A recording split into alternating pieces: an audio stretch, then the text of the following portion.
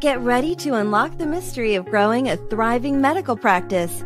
Sherlock Doc is here to help.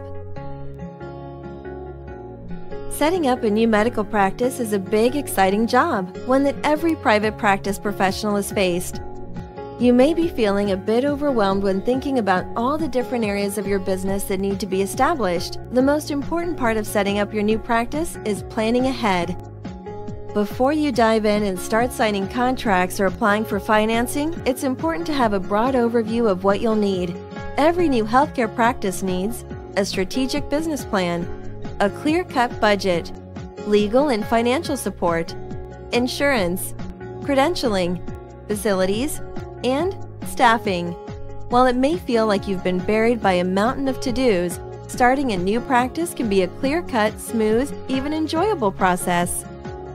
The key is planning and proper education about exactly what you need to do and when.